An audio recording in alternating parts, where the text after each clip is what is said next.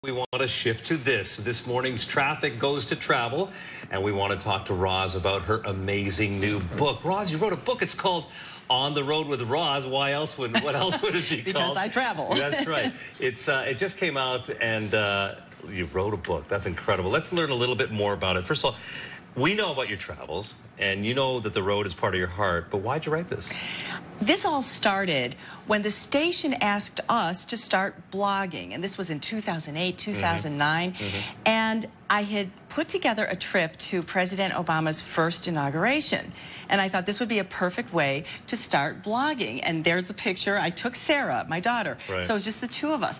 I got such a tremendous response from that blog that I thought every time I take a trip, whether it's for work or personal travels, I'm going to write about it. So the book is actually a compilation of many of these trips, some new content in there, we call it travel and life, because there's some life things in there as well. Well, look at some of the places you've been. I mean, if you just look through the table of contents, it's incredible to see how many places you've gone. What are some of your favorites? Route 66 by far was our best trip. Yeah.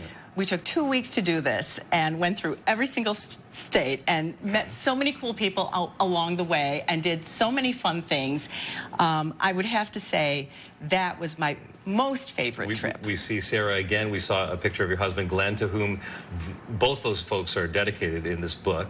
You don't like to solo travel, right? No, I have to have people with me. This is one of the life pictures, and so is this one with my dogs. We'll talk about life and all the rest of it that's part of this book. And part of it addresses breast cancer. So it's almost a little bit about me, a little bit about my travels, a little bit about everything that's been involved. It's almost like a diary. I mean, as I was writing this and I'm looking back and saying, wow, look how young Sarah was in that picture. And it's very cathartic, isn't it? Yeah. It's an amazing thing to be able to do in my spare time. This lady, I got to tell you, I love working the shift because she's so real. Awesome. The book is real. Roz, and thank you so much for sharing us a little bit more about it.